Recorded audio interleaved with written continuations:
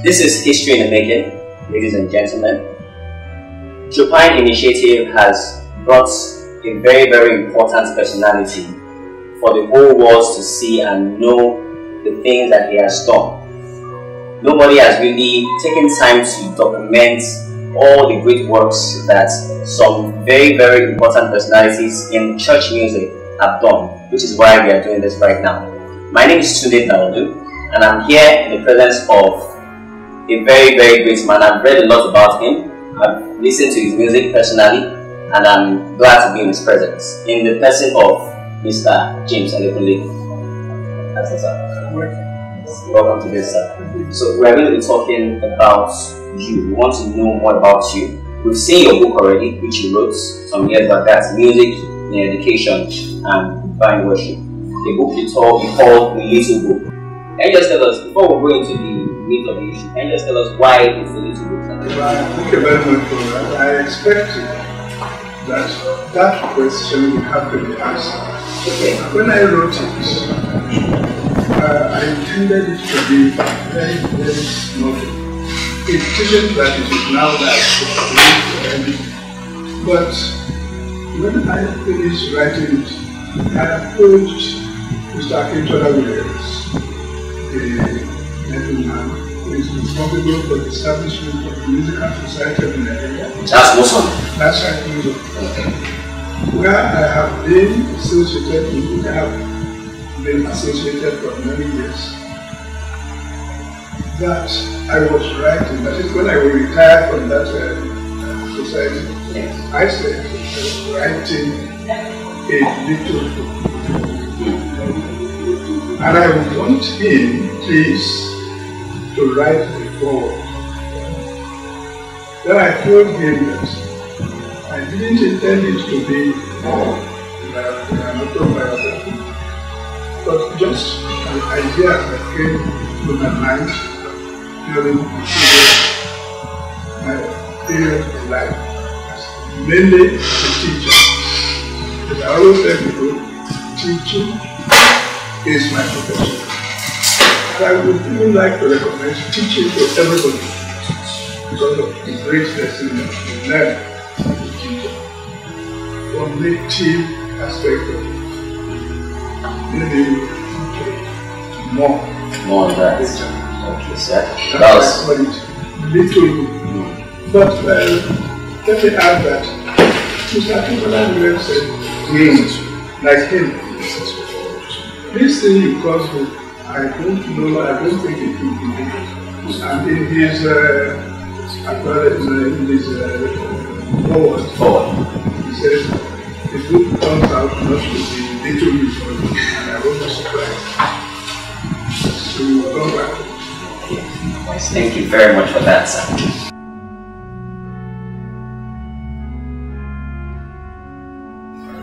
Who really taught you how to play the organ? God. God taught you how to play the organ? Yes. When I say God, I mean God. Okay. There's nobody else that I say taught me. Nobody did. God put the interest in me. Then I was lucky to live with church people. Living with them does not mean knowing it, but God putting it in me, I had to follow His directive, and starting with as a houseboy to a reverend gentleman, and became a chorister. And being a chorister does not mean excelling in promoting church music. I have often said that you have church music and you have music in the church. The difference between them is one is liturgical, the other is non-liturgical. And what we do these days, or what I've had people do these days, is that some things which are not liturgical have been infiltrated with liturgical sentences. I'll give a clear example. Some years ago, we were hearing Shoki. Yeah, very shaky. Then the next thing I had it. Jesus, Jesus. It's not liturgy, but it sometimes can be transferred into the church. They just build something around it and make it look like. But we don't. Sometimes songs that are used at birthdays are just closed somehow and transferred into the church. These are not liturgical songs.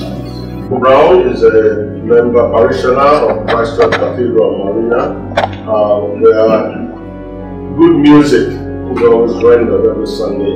He also has a musical background and from a pedigree that has a solid music foundation. He is the son of late Mrs. Edison Pratt, and his sister also was the only and retired master of music of Cathedral Church Marina, Mrs. Tolu Evangeli. And Mr. Brown is here to also have discussions or share questions with Mr. Adekunle. First of all, before you ask, you're welcome, sir. Thank you very much. It's a pleasure to see you. Of my 4 years in Guildford, myself and Tolu's first 3 years, she entered when I was in the second year. Really? So she did the remaining 3. So I left the year before her. Oh, really? That Guildford School of Music and Drama. I must remark that she's one of the most gentle ladies that I've met in Really? Yes. Most of them, she didn't talk. Just gentle. How did you know she was gentle? Did you try to get close to her to know her gentle? We were not in the same class, but seeing her among other students, she was she the only one you saw? Then didn't you see other students? Why are you particular about because she came from my own country. Okay. Then I wouldn't have expected her to act in a way that would single her out as not being gentle. I use the word gentle. So she was very fine, and I guess you can help me out with what I'm driving at. Both of you seem to be leading me to hit the nail on the head. And Papa knows where I'm going. Okay. Did you toast her? Okay, so no, not toast her. So let's continue. So I'm saying this to say that I'm glad to have met her brother. Oh, great. That's nice. Thank you very much, sir.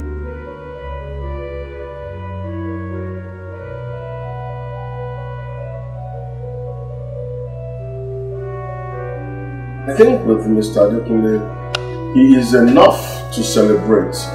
He's an octogenarian. He's the oldest serving organist in Nigeria, well, to the best of my knowledge. He's going to be 84. And he still plays every Sunday in his church. You get to Ebutero at 7:30, between 7:30 and 8 o'clock. Mr. Adekunle is by the piano or the organ. There are a lot of things to celebrate about him. He's the longest serving organist in just one church, which is a record. He's been an organist since 1962 and has not ventured into any other church or religious organization to play. which is something commendable and very noteworthy and enough to celebrate. He's also the first director of music in Musam. He was also a very, very popular or dedicated teacher, music teacher in King's College, Lagos. So, all these accomplishments are enough to celebrate and to honor Mr. Adekunle on his own.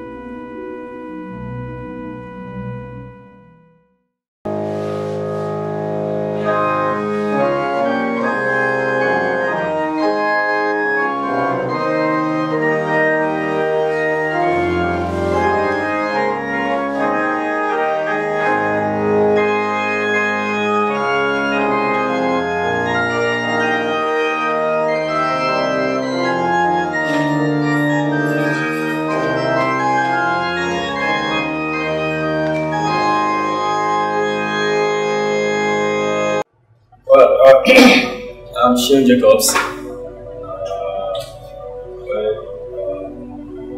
known James Adekunle before I ever met him. There was this time he came to my church in Ibadan, in Center's Church, and he advised me about my playing. That was the first time I met him, so I've heard a lot about him. Then I was so surprised when I saw him. He just came to the organ and played something for me on the organ. I was like, wow, this old man, I still play something like this. So ever since then, I had interest in him. I wanted him to teach me. So during the process, I got admitted into Muson.